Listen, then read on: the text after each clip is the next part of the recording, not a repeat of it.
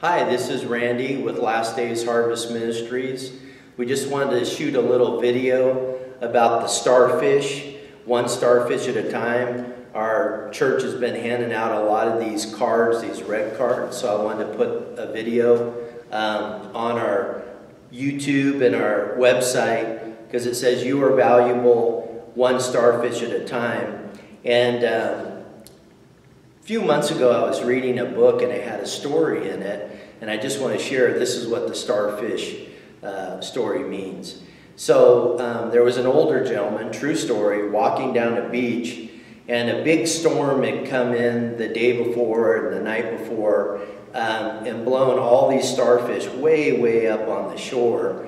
There was no way they were going to make it back to the water.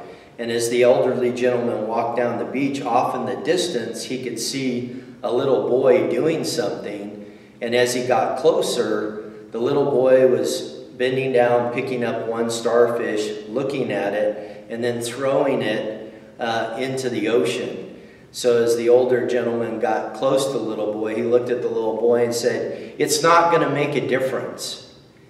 And the little boy reached down, picked up another starfish, looked at it, and then looked at the elderly gentleman and said, "It's going to make a big difference for this one," and threw it into the ocean. So maybe that's you watching this, or somebody you know. You're stranded. You can't get back to the ocean, that safe place. And if somebody handed you this red card and said, "Hey, why don't you watch one of our YouTube videos?" We just wanted to make a special video to put on our website. And maybe you're watching today and you need to receive Christ for the first time. Or maybe you're watching and you need to recommit your life to Christ. This is a divine appointment. So I'm going to pray a simple prayer with you.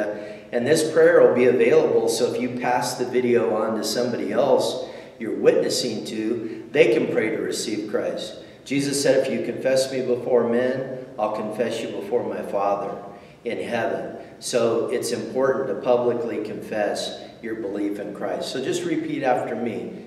Dear Jesus, I believe that you hung on a cross and that you died and paid for my sins. Jesus, I believe that you rose again on the third day.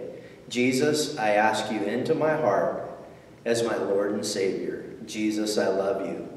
Now the Bible says after you prayed that prayer, the Holy Spirit comes to dwell inside of you. Jesus said, "I won't leave you as orphans.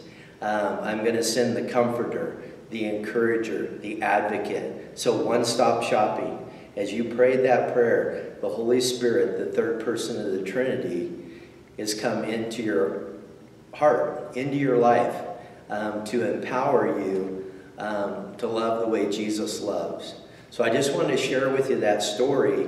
And as we've been opening house churches and ministering all over the world, we're trying to tell people, just find that one person that's stranded, pick them up and pour into them, invest in them, get them back into a safe location.